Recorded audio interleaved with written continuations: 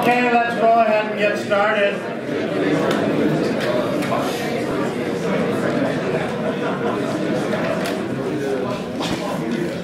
Last day on Friday, I taught you about electric field lines. I just want you to know that in the physics education community, there's a healthy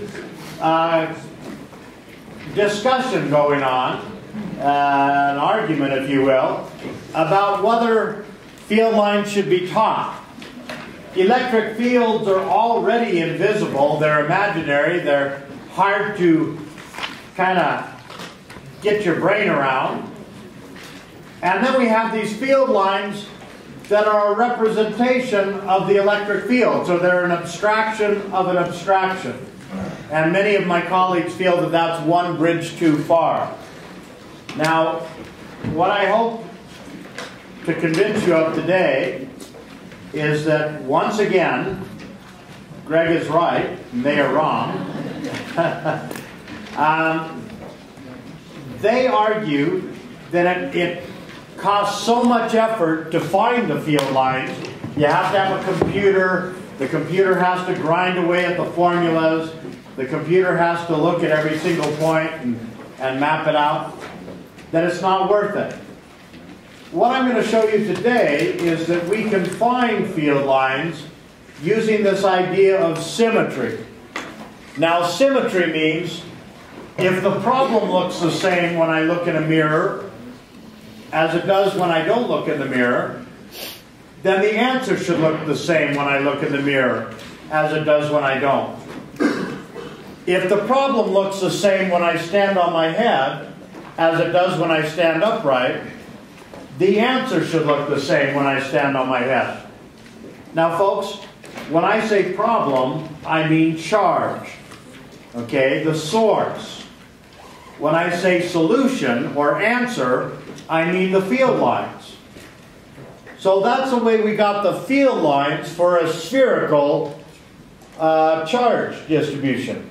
If I have a point source, I notice that that problem, the charge, looks the same when I rotate my head by 30 degrees. It looks the same when I rotate my head by 60 degrees. It looks the same no matter how I rotate my head. It has that spherical symmetry. And that means that the answer, namely the field lines, should also look the same when I tilt my head 30 degrees or 60 degrees. It should also have spherical symmetry. And what we found was that the field lines went out every direction, evenly spaced. It had the same symmetry. So I like this far side. One day, Wilson, I'll be sitting at that desk, and you can't tell the two desks apart. You know, it's just, what are you trying to get at here? When you say it's an abstraction of an abstraction, do electrical fields actually exist as a field, or is it just a way for us to understand the forces being applied? Well, when they were invented, electric fields were just a gimmick to help us to calculate the electric force, which is what we really care about. And then, when we started looking at radio waves and other types of electromagnetic radiation, we found that it was actually the changing electric field that gave us a changing magnetic field, that gave us a changing electric field, that gave us a changing magnetic field. And in this way, those waves were able to move through empty space. My sound waves, sorry.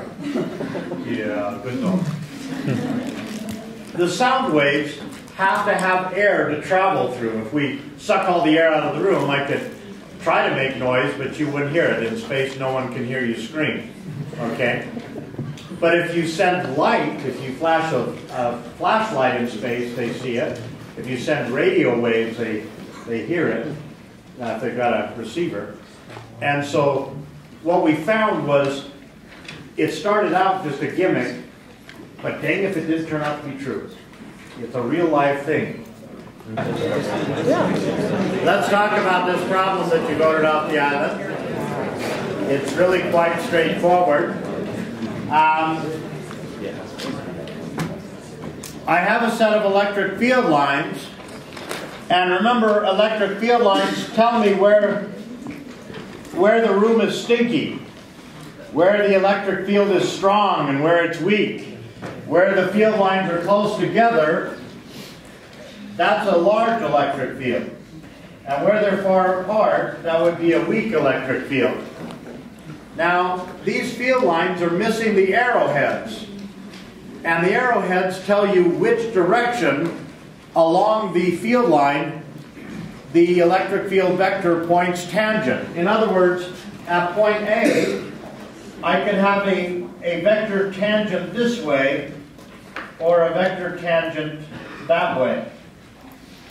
And that direction would be determined by whether the arrowhead on the field line is one way or the other. And they're left off. Now what we are told is that the thing that's flying through the area, the region, is a positively charged test charge. The thing that's being pushed is positive. Now, the thing that pushes is the electric force. That's the thing that's real, that we can feel tugging at things. Okay? And that's equal to the electric field scaled by the test charge. Now, if this electric field is to the right, and the test charge is positive, then the force, the actual push, is going to be in the positive right direction, which is just right. Okay? And so, for positive sources, the E field direction and the force direction are always the same. Now, I see that this particle, as it flies through the region, is veering to the right. And that means that when it gets to A, this vector must be the correct one, and this one is incorrect. And that means the arrowhead is going to be this one here, and the other one is just a mistake. Now, neighboring field lines have to be going in the same general direction. Okay? And so that would be the way I'd put the arrows on those field lines. Now, the electric force at A, B, and C, I've drawn the electric field at A. The electric force would be a vector in the same direction. Okay? Now, I don't know how long to draw that. I just made that length up. But I know that at B, the field lines are a little bit closer together, and so the force would be a little bit longer.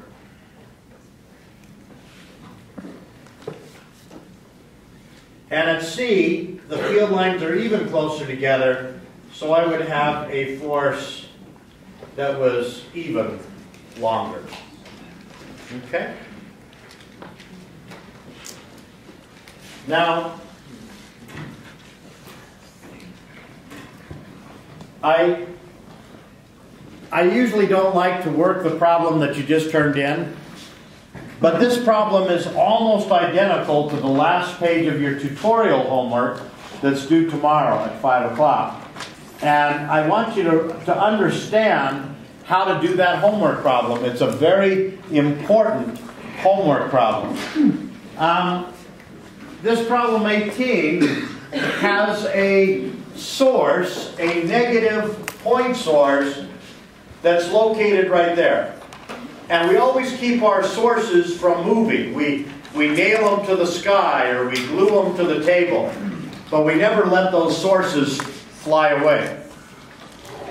And what we're asking is, what's going to happen to the field at the X if I bring a large metal ball that's neutral and put it between the source and the X?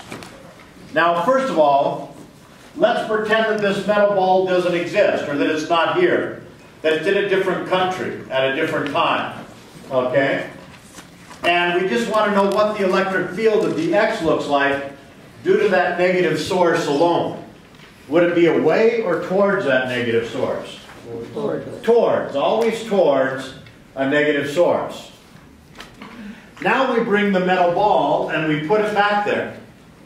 And because it's metal, the electrons in the conductor are free to swim to their happy place.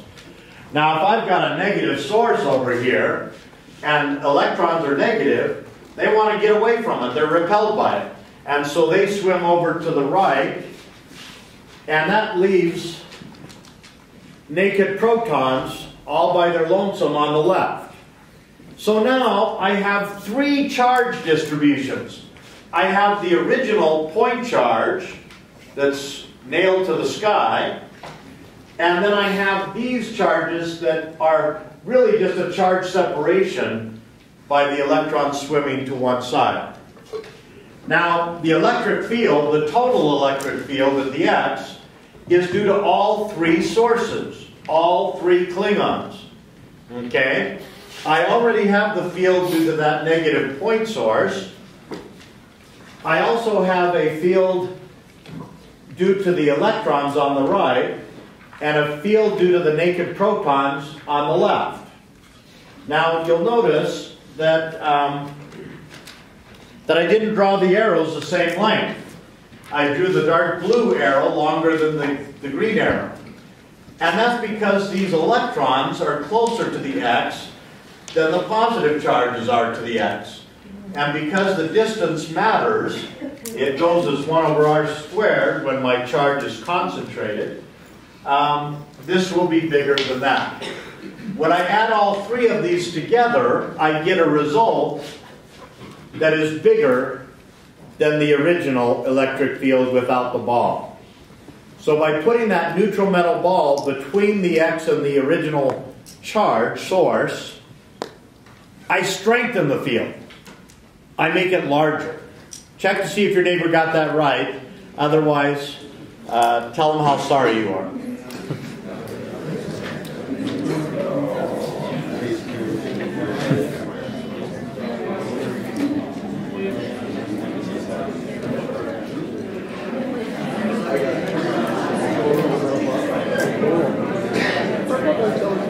Okay.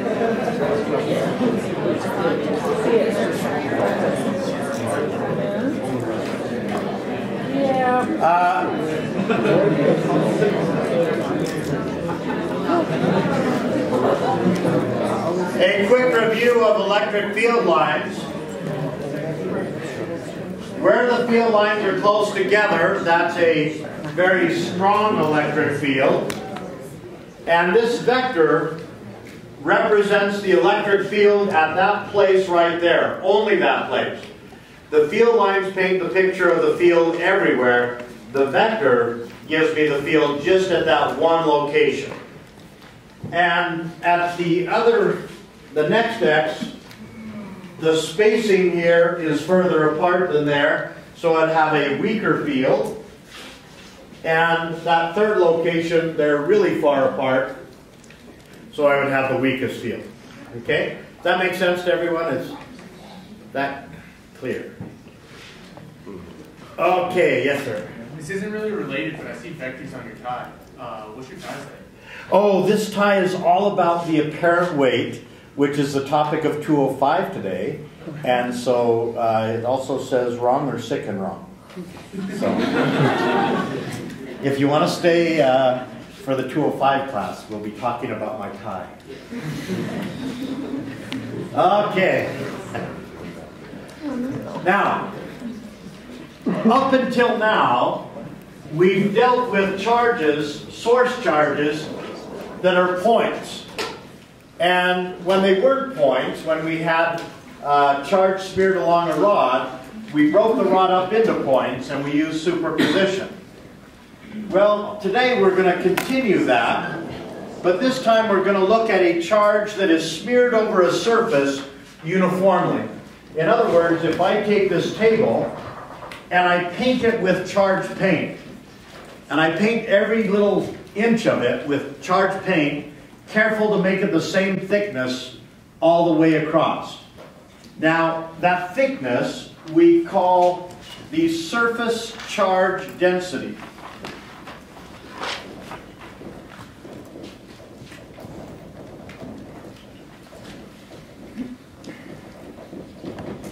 we give it the symbol sigma, the Greek S, and the units of that are coulombs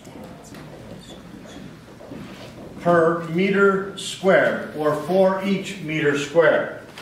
So if I take a meter stick and I look at an area that is 1 meter by 1 meter, and I add up all the charges in that area, that's how big sigma is. Now, what this represents here is a charge that comes out towards you. Okay, cuts you right in half. Okay, okay, goes right over the top of the front row here, and it goes back into the room behind, and it goes left and right forever. Okay, and we imagine that as just the extension of this table. Now, I claim, your name, sir? Steve. Steve? I claim, Steve, that that's what the field line looks like, the first field line that I put on here. Does that seem reasonable to you? No. No. And the reason it doesn't seem reasonable is because we don't see the same answer, but we do see the same problem. I look at the charge and I see a great big surface of charge out in front of me. It just keeps on going. Steve looks and he sees the same thing. A big old surface of charge going out in front of him. But when I look at the answer, the field line, I see up and to the right. What do you see, Steve? Up and to the left. Up and to the left. We can't see different answers if we see the same problem.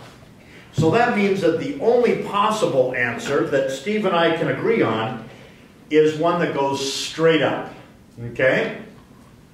Now these dowels I bought 23 years ago, back when Kmart was still open, before they closed last week. And they've seen better days. Some of them are broken and taped back together, and they bend a little bit. But just imagine that goes straight up perpendicular to the table. Now, if the second field line is like this, and if I claim that the third field line is like that, Steve's going to have a problem with it again. Because I look and I say, hey, the field lines are getting further apart as I look to the left. And Steve says, no, they look like they're getting further apart as I look to the right. So that means the only answer that Steve and I can agree on, due to symmetry, is if they're evenly spaced. And indeed, if there was someone standing here, they would want to see them evenly spaced as well.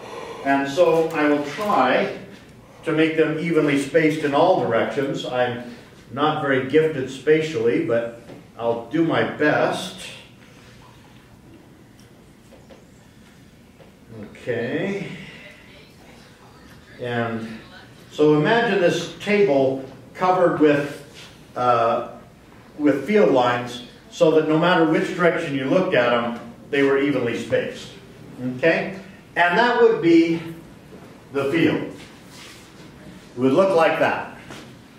Now, I painted this charge on a table, but the table's just a placeholder. It's just holding the charge. It's charge that creates electric field, and I could have used a big sheet of saran wrap just as easily as a table. And so by symmetry, I should have field lines down there going away. Away from a positive. Away from a positive. Now folks, this field, this parallel field, is an approximation. In real life, we don't have sheets of charge that go on forever. And if we're away from that sheet of charge that's finite, the field lines curve like that.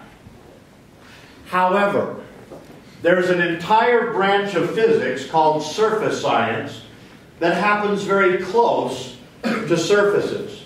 And there are just a huge number of applications where we stay away from the edges and we stay close to the surface. And in those cases, we have what's called the infinite sheet or infinite plate approximation. Okay, the infinite sheet or infinite plate approximation. Well, how do I know when I'm that close? Well, again, I love the far side. Face it, Greg, you're lost. If you are close enough to the surface, you know, imagine yourself an amoeba right down here. And you look out and you see the charge is just going on forever, like the Sahara. It's just, whoa. And you look over here, whoa. You look over there, whoa. Every direction you look, it looks the same. That's close enough. That's close enough. Now, let's get to the guts of today's discussion.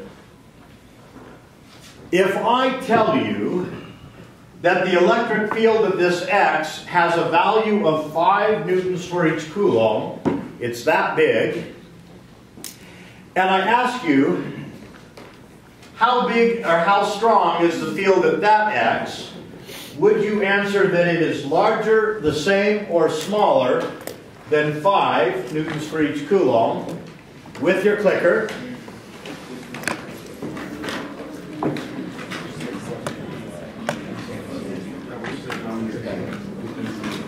Okay. Remember what an electric field is. It's how hard I would feel a push on 1 coulomb test charge. So what I'm saying is if I put 1 coulomb here, it feels a force of 5 newtons. If I put that same 1 coulomb there, would it feel a force that's bigger than 5 newtons, equal to 5 newtons, or less than 5 newtons? Do you have your answer? Okay. These people are lost.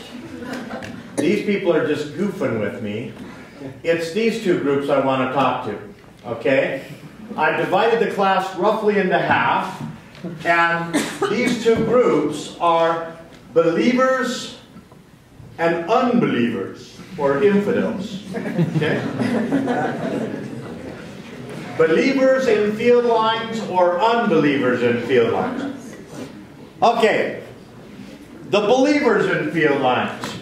Why did you say that it would be the same? Equal spacing. Equal spacing. The spacing tells me how strong or how stinky the field is. If I got the same spacing there, I got the same field. It's got to be exactly the same size. Now you unbelievers are saying to yourself, that's crazy sauce. I mean, it's further away. The further away I get from a source, the weaker the field. Twice as far away as a fourth as strong.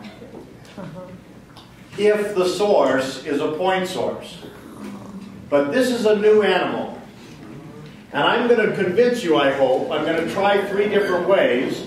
I'm going to convince you that the electric field near a sheet of charge doesn't depend on distance from the sheet. I get exactly the same field there as I get here. Let me try the first way. Whoops.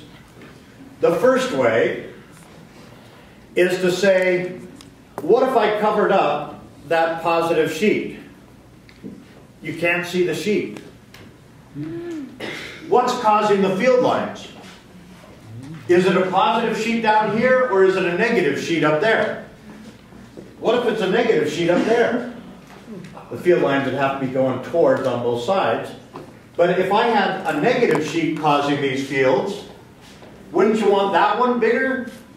The one that's closer to the sheet? Yeah, you would. So if you don't know what's causing the field, you just say, oh, I guess I don't know which one's bigger. Depends on what's causing it. And if I get the same field lines from both of those charges, I should get the same ranking. Okay, that was my first attempt. Give me 2 more kicks at the can, okay?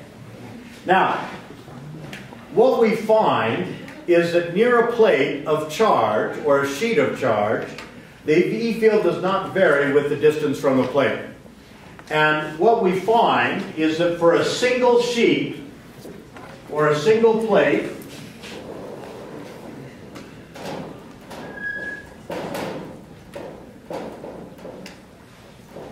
with charge density sigma, the E field strength is dependent on the sigma, period. I divide by this constant. That epsilon naught is called the permittivity of free space. You'll never need that name unless you go to a geek party, okay? It happens to be 8.85 times 10 to the minus 12 Coulomb square over Newton meter squared. Again, you're not going to need that. It'll be on the front page of the exam. Are we still talking about just when we're right at the surface, microscopic level? We can use this formula if you're close to the surface compared to the distance to the edge. If it's a meter from here out to the edge, and I'm a centimeter or two from the surface, it will be this value. Okay, so that's the way we use this approximation. So is it that there's no difference in strength, or just that the difference in R would be so small that it becomes insignificant? As long as we're in that regime. Yeah. But whether you want to say it's so small that we can't measure it or there's no difference, it's semantics at that point. Yeah. And you couldn't use it on a larger scale of like the surface of the Earth. Good. Yeah. You could? If I could charge up a surface like the size of this campus, then we could be 100 meters from the as long as that distance is small compared to a singular charge. Right. Is there a formula for that? Yeah, ratio? Yes. If that's L and that's D, I'm looking from the top down and on the side, D would be much less. There's not like Which is the same as I said with my mouth, with words. Okay, there's that permittivity of free space. Okay, now for point charges, the electric field strength varies drastically with distance. Twice as far as 4 times as weak. Okay, and that K value we've seen before and again and again and again. Now I told you that I was going to take 3 kicks at this can. I've only taken 1 kick. So let me try again. This time,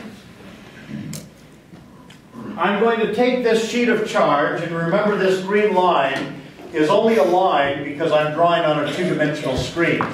In real life, it would be a sheet that comes out and just cuts the class in half here, okay?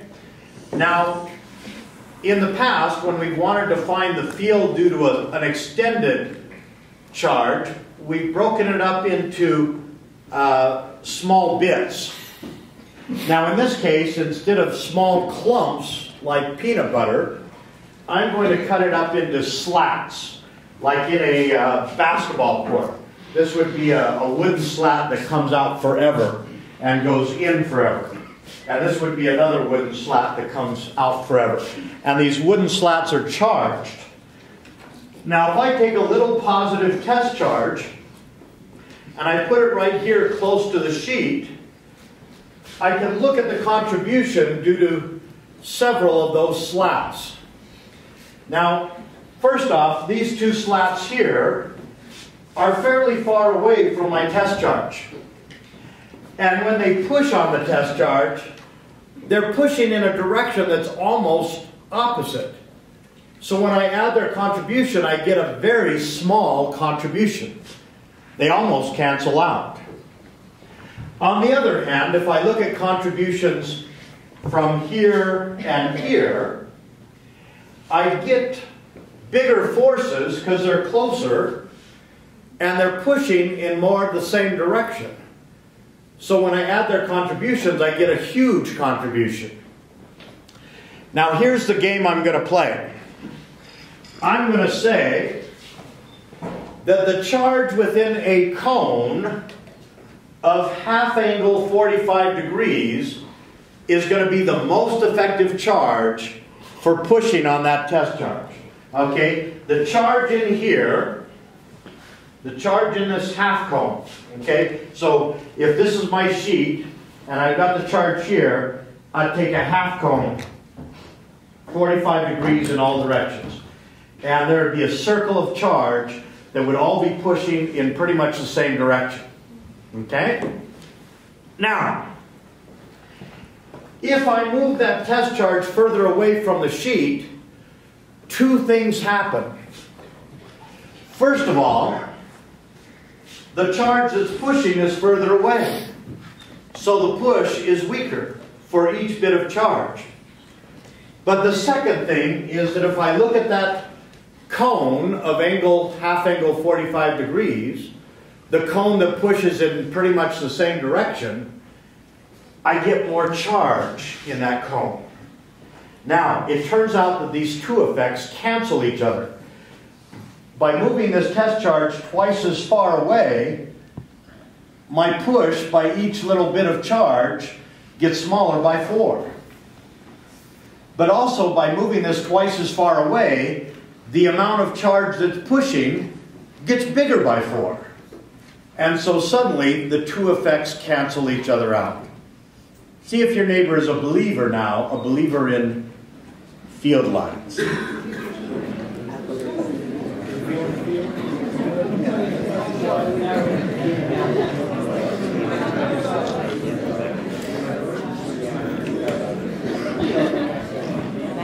Okay. That was the second kick at the can to convince you. Let me try one more time. A little while ago, a friend of mine, Jack Drumheller, passed away.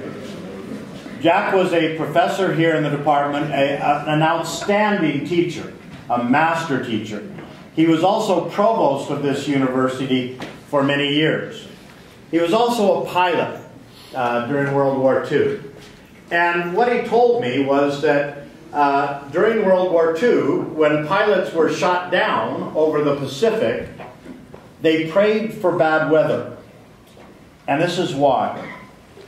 When you're shot down over the ocean, you come down with your parachute. The last thing you want to do is arrive at the water with your parachute attached. Because what's going to happen? It's going to come down on top of you, it's going to get wet, it's going to drag you down, it's going to drown you.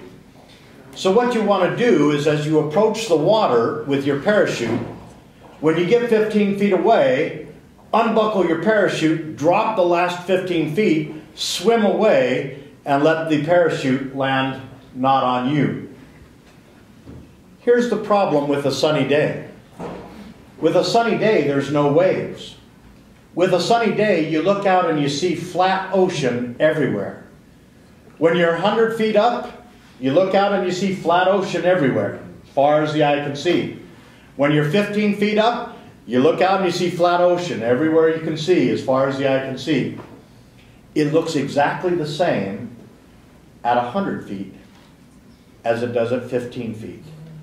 And the problem that they had on sunny days is that pilots would panic, not wanting to be trapped by their parachute, and would release themselves from 100 feet, fall 100 feet and break their legs, and then they can't swim away or at all. And so what they prayed for was a storm where they could see waves, and they could say, hey, I'm about 2 waves high. Time to bail out. Okay? Did I convince you? Are 100% of you believers in field lines now? Check that your neighbor is a believer.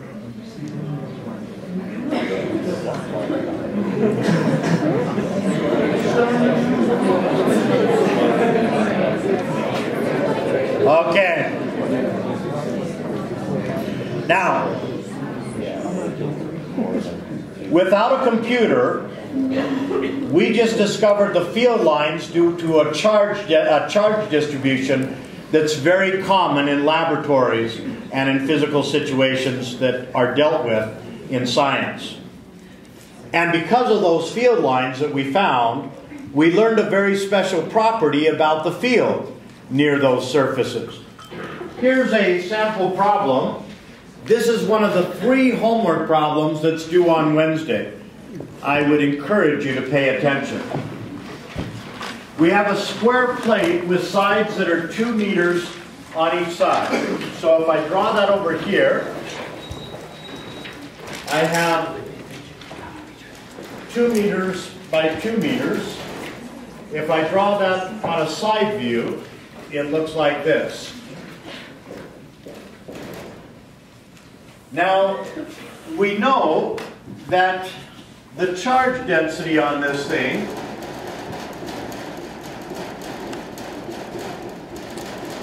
is positive,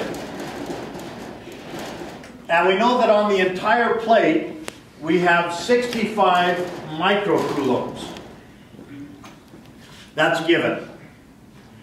And what we're going to do is we're going to take a particle, a little test charge, and we are going to float that particle at 1 centimeter above the plate.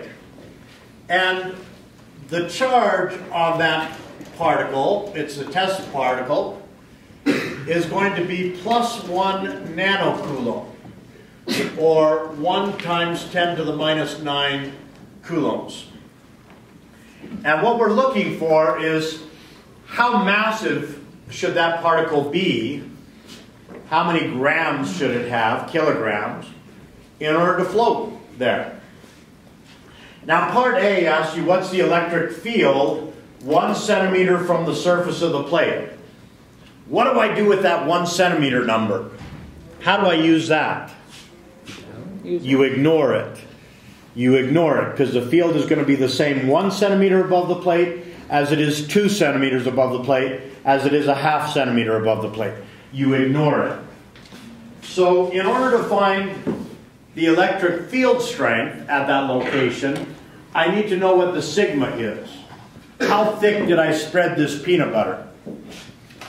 I take the total charge of 65 microcoulombs, I divide by the total number of meters squared, which is 4, and I get how many microcoulombs are in 1 meter squared. The actual number would be 16.25. I just rounded down. I will not be rounding your grade down at the end of the semester. Okay, we only round up. Okay, now if I plug that into our formula for the electric field, we get this number here, 9.2 times 10 to the 5th newtons. That's a lot of newtons. But remember, that's the force that would act if I put 1 coulomb there. Well, I'm not putting 1 coulomb there, I'm putting 1 nanocoulomb there. So I'm going to get a small, tiny fraction of that push. Now, if I look at a free body diagram for that particle, there's a weight force down, there's an electric force up that's caused by the plate. Now folks, here's the big picture. If there was one important takeaway today, this thing here is what you care about. The force, the push. And it's given by this formula regardless of how you got your electric field. If the Klingons were concentrated at a point, you use this formula. If the sources were spread over a surface, you use this formula. But no matter how you got your electric field, you multiply it by Q, the test charge is being pushed, and that gives you the force. Okay? So this force is just the electric field that I just calculated times the test charge. And since the test charge is 1 nanocoulomb, or 10 to the minus 9, I multiply this by 10 to the minus 9, and I get 10 to the minus 4. Are you with me? It's not rocket science. We did that last semester. Okay? Now, in order for this particle to float, we have to have a weight equal to the electric force, the electric push. Now, the gravitational pull, the weight force, is equal to the mass times gravity, which on this planet is 9.8, let's call it 10, newtons for each kilogram. So what I'm looking for, that mass, is the number that I would have that if I multiplied it by 10, I would get that. And so that gives me a mass of 9.2 times 10 to the minus 5 kilograms. If I multiply this by 10, the minus 5 becomes a minus 4. Okay? Check that your neighbor's on the bus with that solution.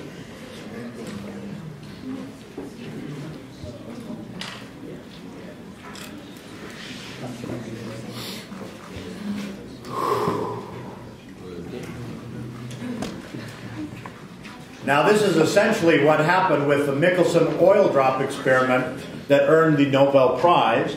The Michelson oil drop experiment floated little droplets of oil above in an electric field to find the charge to mass ratio of each drop of oil, and then they used that to figure out the charge to mass ratio of the electron. Now, the actual experiment was not done by Michelson, but by his graduate student, Harvey Fletcher Sr. Turns out that graduate students can't get the Nobel Prize. They're not fully alive yet. Sorry, Cat. Okay? Now, part C. Part C asks, what if I go in with tweezers and I move this little particle up to 2 centimeters? Will it drop back down? Will it float away? Or will it stay at that new location? It will stay. Because this electric field doesn't depend on how far away you are. That means this electric force will not change.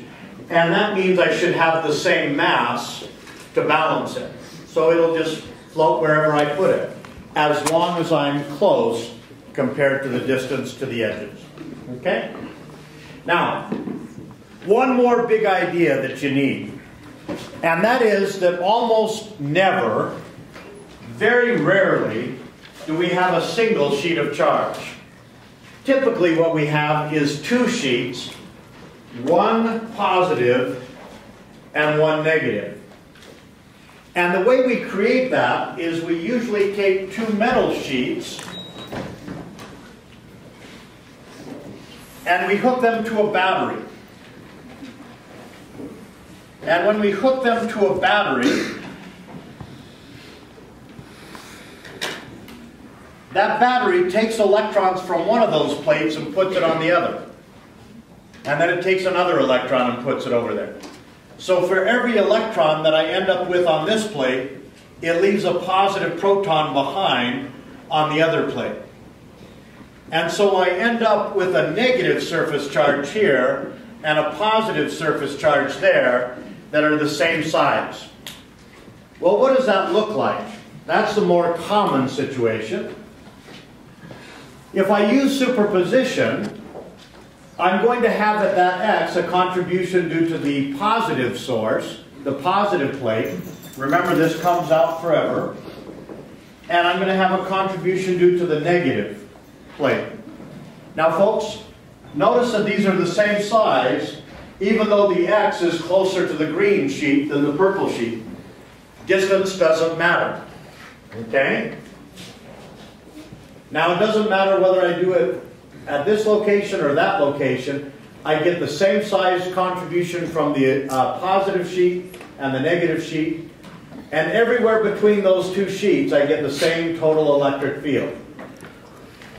Now, if I look outside the sheets, I have a contribution due to the positive sheet that's away from the positive and towards the negative. Again, distance doesn't matter, so these 2 are the same size and cancel. Okay? Now the question is, how big is that electric field? If I think of the contributions, each of those contributions is given by this formula for the single sheet. Now if I take this combination, sigma over epsilon naught, and I rename it apple pie. Okay, that combination is apple pie. When I add those together, I have half an apple pie plus half an apple pie. What does that give me? a whole apple pie. Are you hungry? Yes. I am. Okay.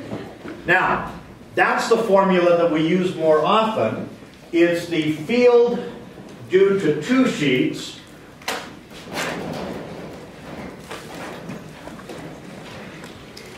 but it's not just any two sheets. It's got to be a plus sigma and a minus sigma where these are the same size. And that's going to be sigma over epsilon naught. And I only use the formula to find the strength. The field is away from a positive towards a negative.